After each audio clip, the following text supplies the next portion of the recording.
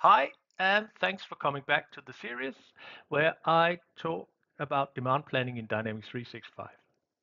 In the previous episode, I showed how to transform raw demand data into weekly historical demand. In this episode, I take this demand and use a forecast algorithm to create a demand forecast.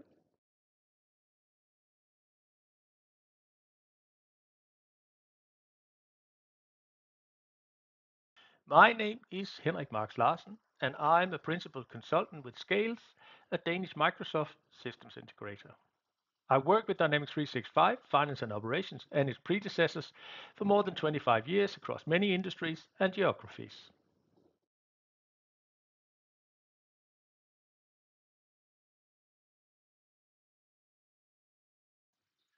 Since the demand planning application is fairly comprehensive, I've decided to divide my tutorial into 7 episodes, each dealing with an important aspect of the application. In episode 1, I introduce the key capabilities of the application and explain what an end-to-end demand planning process looks like. In episode 2, we look at how we can import data from Dynamics 365, supply chain management, and other sources. Often, we need to transform the demand data we have imported into a more appropriate format for demand planning. We look at how transformation is performed in episode 3. Episode 4 is all about forecasting and how we can apply forecasting models to our historical demand. Sometimes we would like to post-process the demand plan created by forecasting. We look at how this can be done in episode 5. Reviewing and adjusting the demand plan is the topic for episode 6, and we close the series with episode 7, where we export the demand plan back to Dynamics 365 Supply Chain Management.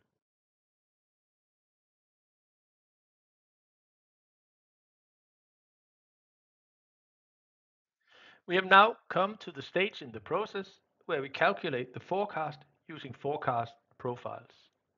Firstly, we take a look at the different forecasting algorithms available in Dynamics 365 demand planning. Next, we look at how to create a new forecast profile. And lastly, we look at how we can modify the forecast model flow within the profile after creation.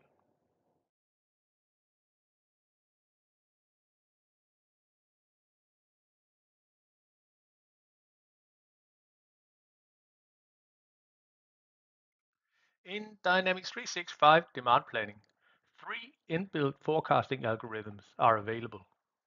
As you can see, each serves a slightly different purpose in terms of stability of demand, seasonality, and outlier removal. They are all described in more detail in the application documentation. It is also possible to develop your own algorithm through Azure Machine Learning Studio and use it in the application. Lastly, there is best fit.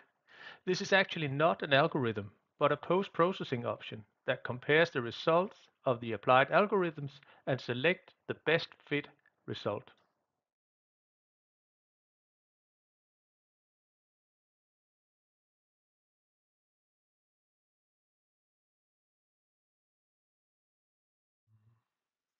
So here is the use case I will use to show how forecasting profiles work. I will leave you to read for a moment. In this episode, we will only deal with the forecast calculation and leave the review and adjustment for the next episode.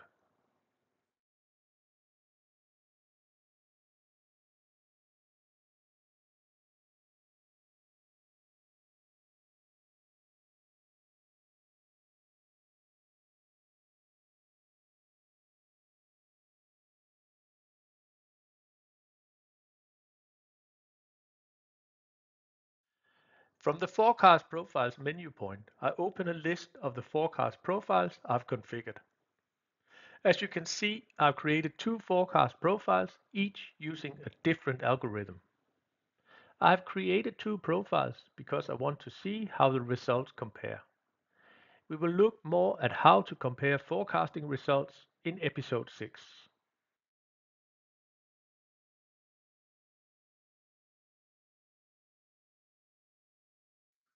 For now, let's look at how we create a new forecast profile.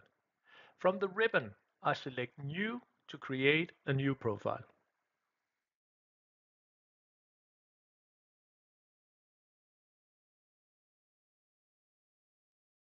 I start by giving the profile a meaningful name. Next, I select the quantity precision I want for the resulting forecast rows.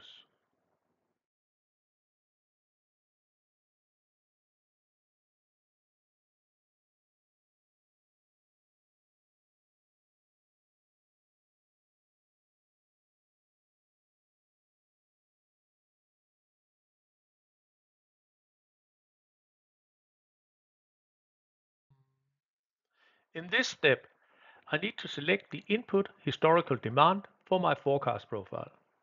I select the historical demand we imported from Dynamics 365 Finance and Operations in episode 2 and transformed in episode 3. Please note that you can select more than one input source for the forecast profile. Remember to click on Include Data Source before moving to the next step.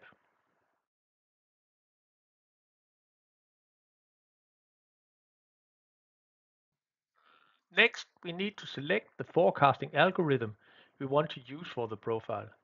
In this case, I select the STL plus ETS algorithm. I can leave this selection blank and define it later on the profile.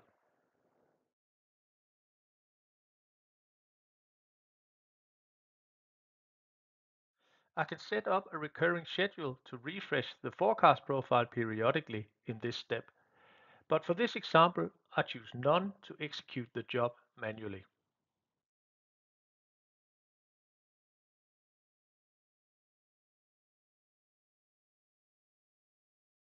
Now we come to the last step in the creation process, where I can review and complete the profile.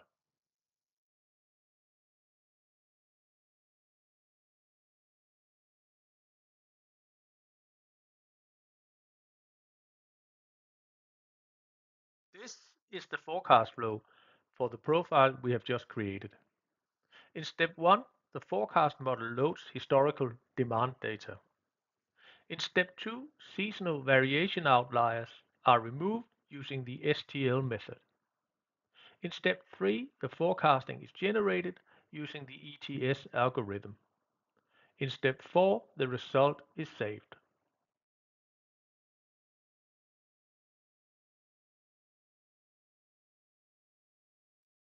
I can change the forecast model to suit my requirements by adding new steps or changing the sequence.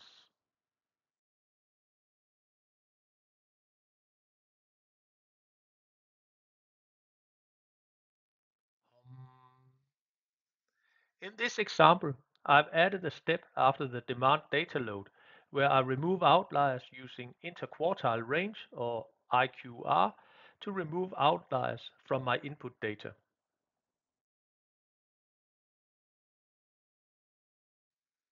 The IQR calculation removes input values that fall into quartile 1 and 3, and you can use the range multiplier to broaden the quartiles.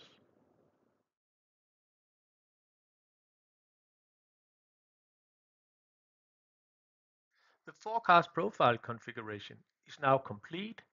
I can run it to generate the forecast.